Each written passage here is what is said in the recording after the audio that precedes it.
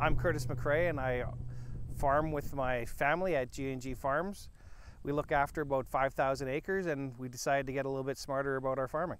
One of the ways Farmer's Edge has helped us on our farm this year especially was on our haying side, which is kind of different than what you'd expect, but our weather forecasting system told us we were free of rain for a whole week during what was normally a rainy season during the Red River X here.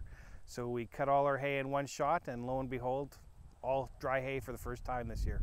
So variable rate's been really interesting to use because it's tough to tell how many pounds you're always putting down what the average is going to be, but at the end of the day our yields seem to be improving.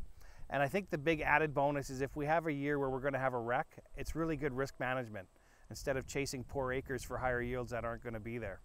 So a lot of the data that's coming off the can plugs go into next year's fertilization plan, especially off the combines. Taking the yield data is one way that we work at trying to decide where fertilizer needs to go. I also use it a lot of times to find out how much fuel's in the vehicle so I know when it's time to do a fuel run. It's kind of handy that way. Or sometimes late at night when I want to go to bed, I check on whoever's working to see how many hours they still have left in the day.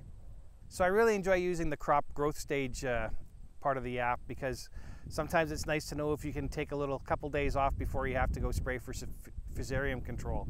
So it really relaxes that way. Or when are you guys going to start harvest?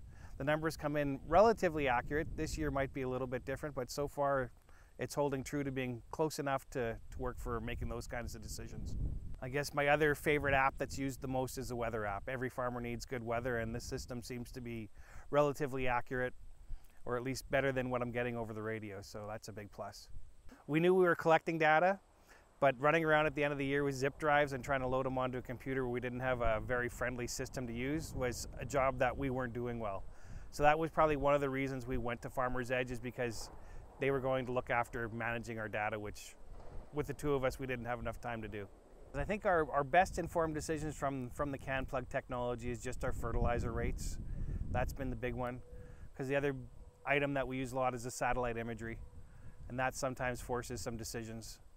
It's been helping really good this year with pre-harvest intervals, knowing which field to attack first. The agronomists at Farmer's Edge has sent us has just been really good, a really lucky chance to happen, because we've had Sergey come out to our farm and lo and behold, he did his thesis on peat soils, and half our farm is peat soil, which is a soil type not a lot of people understand.